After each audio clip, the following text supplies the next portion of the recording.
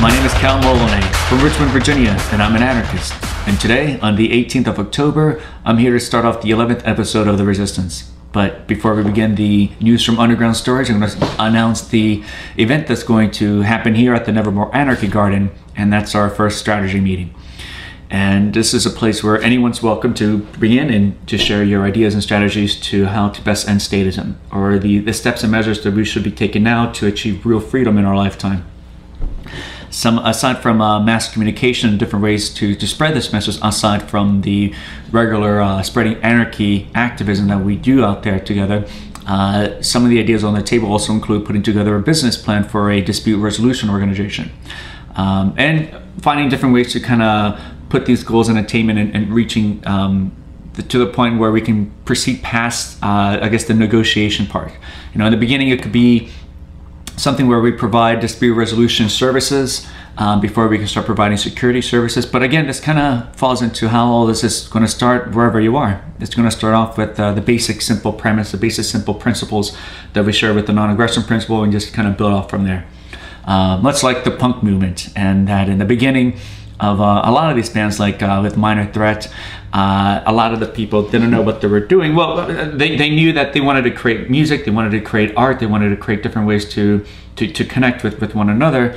And it's not as such that they were perfect in these particular areas that they play the musical instruments or sing or performed, but along the way they got better. Along the way they find ways to keep refining, improving, and finding ways to keep moving forward with those ideas. And that's pretty much how this movement is going to be, wherever you are, whatever community you live in, when you start your own Liberate movement there too.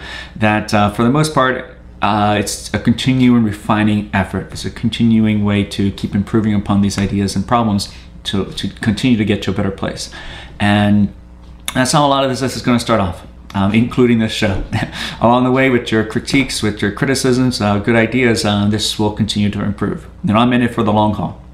I'm in it until I'm finally free, and taking no shortcuts to get there. So this is a learning experience as much for myself and for everyone else who's involved, for anyone else who, again, wants real freedom in their lifetime. And so that's how a lot of this stuff is going to play out. You know, we're not looking for perfection. We're always looking for different ways to keep improving. And that's the mindset you should take in, you know, especially when you go out there and talk to people. You know, a lot of people may not understand or get some of the points for anarchism, but don't take it too hard. Don't take it that that's a criticism. Just take that as a critique for yourself. Like, well, let's look at and examine different ways I could have improved that form of presenting that idea. You know, leave alone the negative parts and look into the good positive areas of that experience. You know, there's no substitute for experience. There's no substitute for having that conversation and further examining and evaluating where I could have improved and where certain maybe words or has to let go. And so that goes for me. You know, don't be too stubborn to try something new. And so one of the last ideas that we're going to be talking about, some of the ideas on the table, again, the last one I want to bring up is the first Liberate RVA Freedom Festival that we want to start beginning next year. There's some prospects of land area. We have a good friend looking into this 40-acre this area, too, not that far from Richmond as well. So we want to find a place where it's as enjoyable and comfortable and free as a community, where we can just celebrate life for maybe a weekend and show what a free and voluntary society looks like when we're all together and just having fun and celebrating, and have our, you know, first anarchist, voluntarist, agorist freedom gathering here and on the eastern coast. You know, I guess mid-Atlantic region and such. So so just a lot of different ideas. Just a lot of different ways that we can work together towards achieving real freedom in our lifetime. And so that's next week. That's here at the Nevermore Anarchy Garden. So anyone's more than welcome to come in. Even if I've yet to meet you, it doesn't matter. You're more than welcome to just knock on the door, come right in. It's open to everyone. So yeah, I look forward to meeting you guys there. And so with that, I'll start off the news from underground stories. So the first one I'd like to talk about is 3 students charged, homecoming delayed after Henrico High School fight. 3 students have been charged with disorderly conduct following a fight at Henrico High School. The fight broke out around 4:10 p.m. Thursday between 2 students. While trying to break up the fight, another student refused to cooperate with police. So a school resource officer used a taser to stop the fight and called for backup, according to police. That's an interesting name that they call the prison guards of the public indoctrination system. They always give them fancy names, you know. They rather just not call them a guard. You can't really call things for what they really are, and under the veil of the matrix that surround us. So it's interesting here they call it a school resource officer.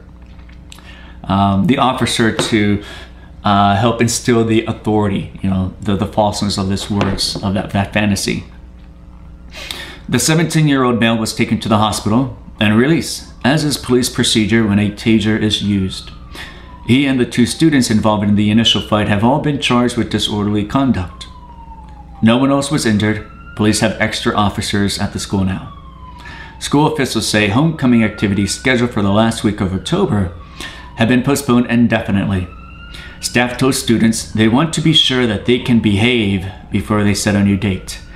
And this is kind of troublesome in the area. This is how government and statism teaches and preaches collectivism, right? They don't look at you as an individual. They don't look at you as a person. They don't recognize your name. They don't recognize that you have your own ideas, you have your own beliefs, you have your own preferences to be met and provided for. Instead, they look at you collectively, and that's what's kind of what harms society. Not that so much that if you want to live in a community as a collective and be known as, you know, the Borg or as the as the hive, perfect, as long as it's voluntary. But of course, these public indoctrination schools are not voluntary at all. You're forced to go. You can't even choose your teachers. You can't even choose a class again that you do or area of subject you want to learn in. Your people who don't even have children are forced to pay for it. And so this is a way how they punish you collectively, right? Instead of the individuals who initiated that fight, who initiated that aggression, of course you step back objectively, and it's the state that initiated that aggression by forcing you to pay for it, by forcing you to go there even if you want to go there or not. You know, you have no choice. And by stepping aside from that, that's how they teach collectivism. They punish everyone as a whole.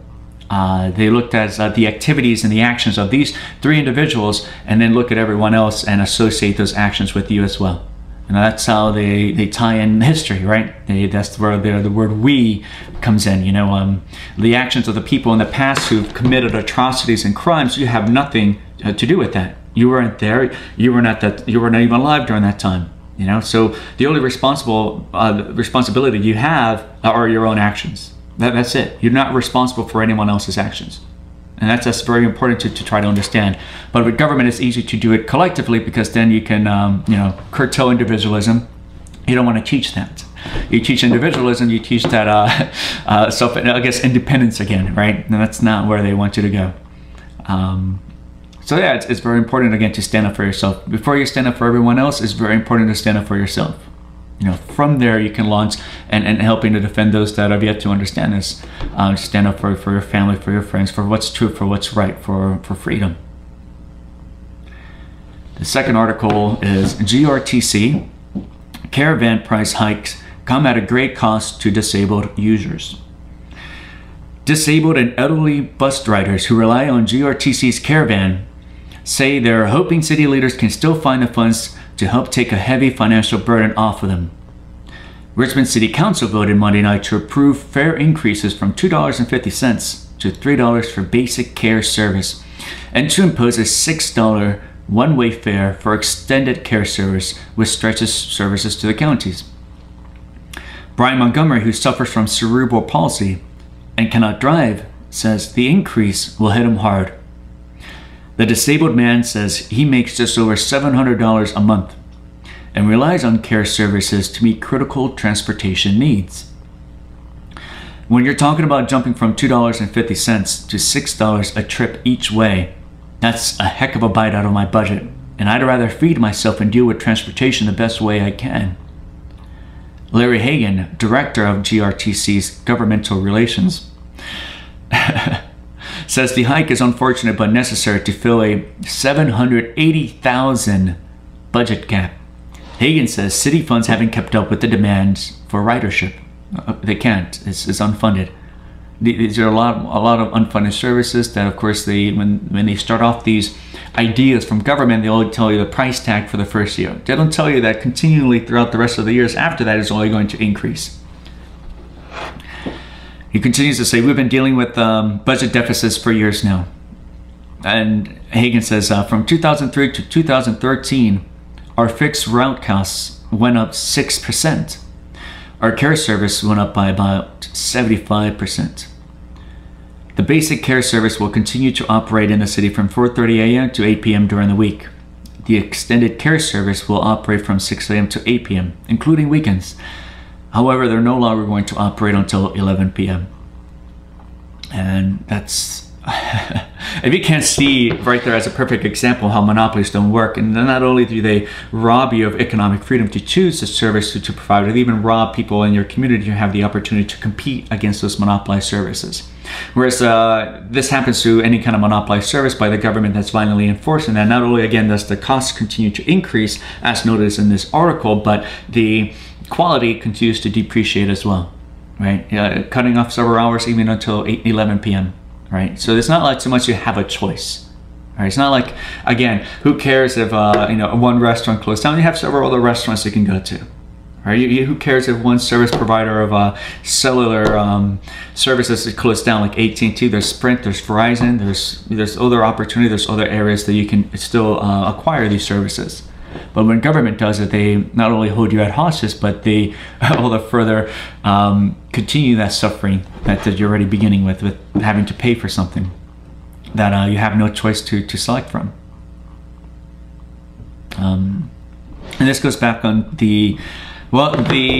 I guess as an example of how this would work in a free and voluntary society, you can look at Detroit. Detroit as an example of what's eventually going to come here to Richmond. Eventually, a lot of these services are going to the costs will continue to increase, and the budget's just going to keep rising, and they're going to still trying to find different ways to steal your money to fund these unfunded liabilities. And again, in Detroit, there's a guy, 25-year-old college dropout, who bought those 4 buses, painted those buses to reflect the geographic regions of Detroit, and these buses will pick you up wherever you are. And this is a result of the mass transit system shutting down, right? So when the government monopolies start to become inefficient, as they inevitably will become, all of them, he found an area now to finally able to compete. And in this competition, he's able to provide a much better service to people who want that transportation. His buses will pick you up wherever you are. Call them, text them. There's no centralized planning routes. These buses also have music. These buses have Wi-Fi. These buses have BYOB, because the enforcement of the monopoly law in Detroit it's difficult to enforce now, especially with the budget crises they've been experiencing there. It takes over an hour for the police to even respond to 911 calls, emergencies, under which many other times people could be the life could be under threat. And there's, of course, private security now offering services that the government can't meet. So that's something to look forward to, something here in Richmond to start preparing ourselves for. Start looking towards free market examples, finding ways we can meet these needs for security, for transportation, outside of the violent monopoly of the state. And the third article I'd like to address today is the little girl raids piggy bank to help family on food stamps. Here is $10 for me. When Roberta Morgan read a story about how Megan Fry works full-time and still needs food stamps to feed her family, she wanted to help. The town of Clay Mom decided to send a gift card to Fry so she could buy extra groceries for herself and her 3-year-old daughter, Essence. Morgan told her 7-year-old daughter, Helena, about Fry and explained her plan to help. When I told her, quote, that this family usually didn't have extra money to buy ice cream, cookies, or even gummies, she actually gasped. She asked me if we could bring them some food. Morgan explained to Helena that they couldn't just show up at a stranger's house with food. Helena asked if she could send some of her own money for Essence. Morgan suggested $5, her mother, but she absolutely insisted on $10 from her own piggy bank. Helena then wrote a letter that accompanied the money. Hi, Essence. Here's $10 from me. You can go to the grocery store and buy what you want. I like ice cream and sprinkles.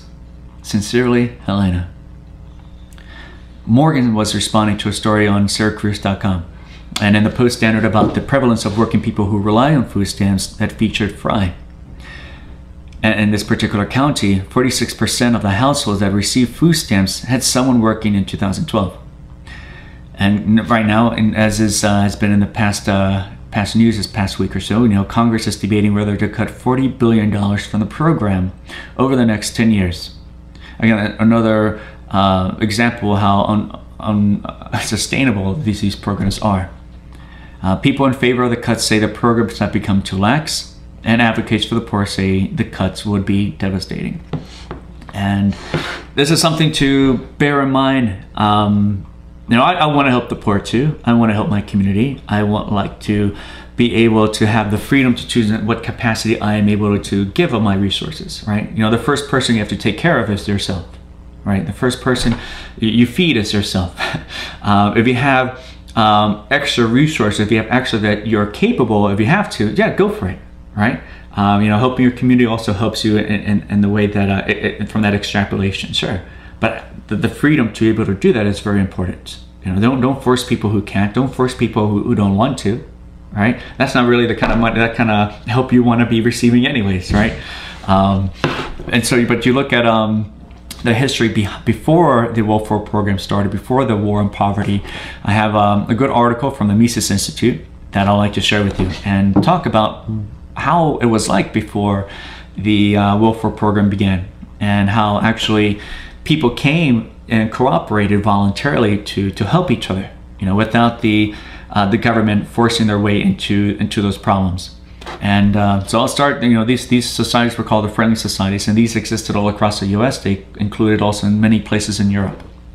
And I'll also cover why they no longer exist today and what happened to them. So these friendly societies, mutual aid societies, also known as fraternalism, refers to social organizations that gathered dues and paid benefits to members facing hardship. According to David Beto from Mutual Aid to Welfare State, there is a great stigma attached to accepting government aid or private charity during the late 18th century and 19th centuries. Mutual aid, on the other hand, did not carry the same stigma. It was based on reciprocity. Today's mutual aid recipient could be tomorrow's donor, and vice versa. Mutual aid was particularly popular among the poor and the working class. For instance, in New York City, in 1909, 40% of families earning less than $1,000 a year, little more than a living wage, had members who were in mutual aid societies. Ethnicity, however, was even a greater predictor of mutual aid membership than income. The new immigrants, such as the Germans, Bohemians, and Russians, many of them who were Jews, participated in mutual aid societies at approximately twice the rates of native whites and 6 times the rate of the Irish. This may have been due to new immigrants' need for enhanced social safety nets. Some of these things still continue today in different forms. I guess in Northern Virginia, there's a large Bolivian population, for example. There's a large Bolivian culture that exists there. And growing up near DC for many years, I've like some of the examples would be in helping each other. They would randomly put in their names like in a bucket or a cup, for example, and those names would be drawn out. In the order those names came out, there'd be a number affixed to them. The first one that came out would be the first one of the recipient of the community bank that they create. The community bank would involve, say that, for a simple example, you make you contribute $500. So there's 10 people, 10 individuals, so that will last 10 months. Each individual puts $500 towards the pot. The number that you extract from the I guess the cup or the hat will indicate the month that you draw all that money for yourself. So the first person to get picked for the first month will get, there's again, if they're contributing $1,000 each month and there's 10 individuals, you get $10,000 that first month. The next month, though, you continue to pay another $1,000 until the month's finally end, until the 10th month, until the last person receives their, I guess, collective cash that they've put together. And this is a quick and fast way to pay off debts. Of course, you can exchange numbers. You can exchange the months that someone's going to receive and talk to each other about it. But these are things that happen all the time. It's a great way to, like, if you're in fast need of money, you get together with some for some people you trust, some people have earned that respect for one another again, and pulling their resources together to meet ends needs. And that's something that still exists today. So that's an example how in the past people try to get together and form these mutual aid societies. So continue with the article. Under Lodge medicine, the price for healthcare was low. Well, let me step back for a minute. So by the 1920s, at least one of every 3 males was a member of a mutual aid society. Members of societies carried over $9 billion worth of life insurance by 1920. During the same period, lodges dominated the field of health insurance. Numerous lodges offered unemployment benefits. Some black fraternity lodges, taking note of the sporadic nature of African American employment at the time, allowed members to receive unemployment benefits even if they were up to 6 months behind in dues. Under lodge medicine, the price for health care was low. Members typically paid $2, about a day's wage, to have yearly access to a doctor's care. Minor surgery was frequently included in this fee as well. Non-lodge members typically paid about $2 every doctor's visit during this time period. When people talk about Medicare, how it's difficult for people to have the health care and the needs that they desire and to help their life, and the difficult ways that it is today to acquire health insurance. Now you have Obamacare, that's making matters even worse. Before all this, before Medicaid and Medicare, there existed a lot of different ways people could have easy access and cheaper access and healthier access to health care. So these low prices for lodges, however, necessarily did not translate to low quality. The Independent Order of Foresters, one of the largest mutual aid societies, frequently touted that the mortality rate of its members was 6.66 per thousand, much lower than the 9.3 per thousand for the general population. Lodges also had incentives to keep down costs. For instance, the Lady Friends of Faith Benevolent Association, a black female society, would pay members taken ill $2 a week if they saw the lodge doctor, and $3 if they didn't. A visiting committee also checked on the claimant to guard against false claims. Members who failed to visit the claimant were fined $1. Mutual aid societies also enforced moral codes.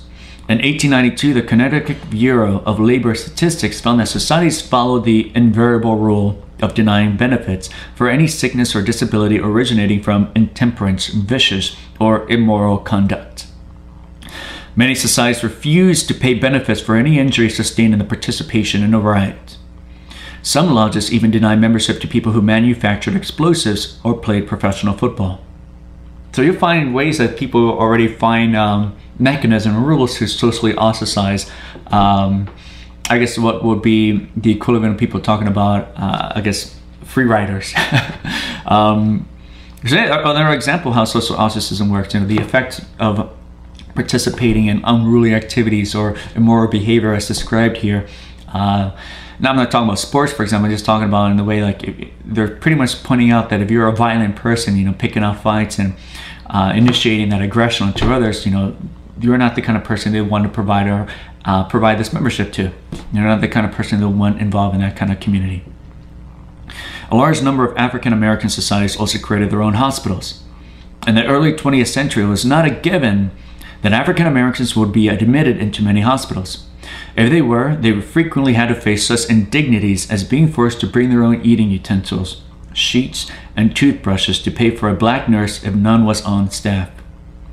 When the Knights and the Daughters of Tabor, Mississippi, a black fraternal society with a reach across only a few counties, opened Taborian Hospital in 1942, membership nearly doubled in 3 years to 47,000.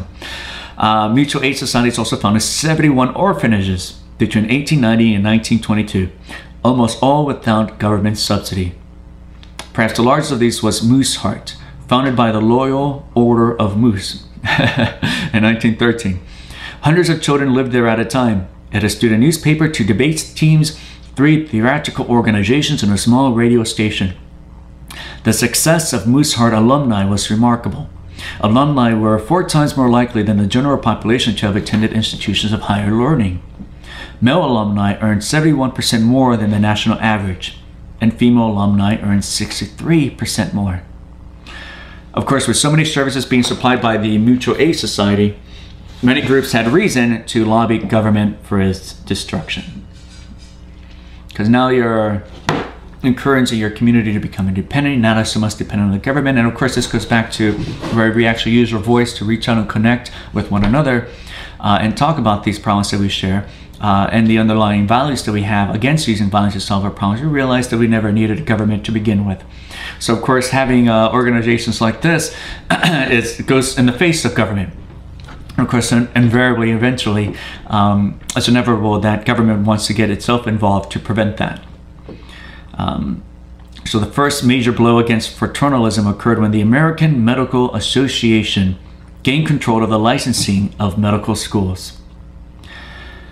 In 1912, a number of state medical boards formed the Federation of State Medical Boards, which accepted the AMA's ratings of medical schools as authoritative. The AMA quickly rated many schools as unacceptable. Consequently, the number of medical schools in America dropped from 166 in 1904 to 81 in 1918, a 51% drop.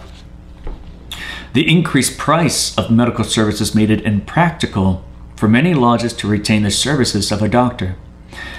Medical boards also threatened many doctors with being stripped of their licenses if they practiced lodge medicine.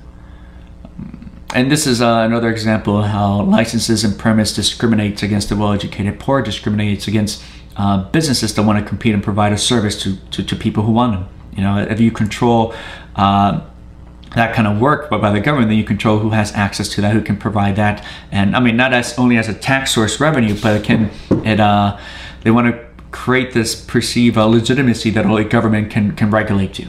Right? You can't regulate yourself. You can't decide what's bad or what's good, or they pretty much want to tell you that you're incompetent. You're not mature enough to be able to decide whether this is a good business service for you or not. Whether this individual can provide, can meet your needs or preferences. And that's the only best person who can decide that is you. Right? The only person who can decide what particular business, service, or product best suits their needs and preference is you. Not a stranger, not a political ruler, certainly not a government. It's you, the individual. So the next most damaging piece of legislation was the mobile law. The mobile law required that mutual aid societies show a gradual improvement in reserves. Until this time, societies had tended to keep low reserves in order to pay the maximum benefits possible to members. High reserve requirements made it difficult for societies to undercut traditional insurance companies. The mobile law also required a doctor's examination for all lodge members and forbade all speculative enterprises such as the extension of credit to members. By 1919, the mobile law had been enacted in the 40 tax farms. Mutual aid was hindered in other ways. Lodges were prohibited from providing coverage for children. This opened the door for commercial companies to offer industrial policies in which children's coverage was standard. The number of industrial policies rose from 1.4 million in 1900s to 7.1 million in the 1920s. By 1925, industrial policies surpassed the number of fraternal policies. Group medical insurance also eventually became tax deductible, while private plans such as those purchased through a lodge did not. And so fraternal hospitals also came under attack. During the 1960s, the regulation of hospitals increased. Tabor Hospital in Mississippi was cited for inadequate storage and bed space, failure to install doors that could swing in either directions, and excessive reliance on uncertified personnel. A state hospital regulator said of the Tabor Hospital, "We're constantly told that you do not have the funds to do these things, make improvements. Yet if you are to operate a hospital, something has to be done to meet the minimum standards of operations for Mississippi hospitals." Again, these standards are all subjective because these are strangers. Again, deciding how best you should run your own practice, how best to run your own life, how best to run your own business or nonprofit organization, whereas the only person in that particular area and field who wouldn't know how best to provide those services is you. Like farmers, for example, you know, you have the USDA, you have the FDA, people who are not farmers, telling farmers like Joe Salatin how to take care of his animals, how to take care of his property, how to take care of the abundance of good, healthy food that he's allowed and permitted to grow. And a lot of these ways, this is another way to control you. You know, if it's something that's not regulated, they don't notice it's not on the books, they're going to find something as quick as possible to make a law for or against it. Because every law, though, still it's another source of revenue for the state. You know, if you make drugs illegal, you gain a lot of money through the drug war, for example, and paying the salaries of the extortionists, of the cops, of the DEA, ATF, you know, victimless crimes. So it also increases the power of the state. If you make the drugs legal, you also create another prohibition era sort of type of administrative control over products, again, over services. Now you're able to tax it. So there's no win-win solution with government. You know, no matter what different way they would want to mislead you into believing that, you know, oh, we legalize drugs, oh, we're going to legalize this, or improve the sort of, you know, quality of standards in this particular area of industry, and that is all a lie. It's all a farce. It's all a way to mislead you into believing that government's out there actually looking for your best interest. And that's, you know, again, and the way they do that is by robbing from you first. So of course, that's got to be a first indicator that the person stealing from you, you know, you shouldn't care what they do with that money. You shouldn't care what kind of false claim of charity they're going to do with that. You know, it doesn't matter. You know, don't argue from the effect of that. You know, it goes back to the basic principle that it was wrong and moral and evil to steal from me in the first place. Grant me the freedom as a competent human being to decide with what best how I can use my resources for, right? To have a choice. You know, under government, you don't.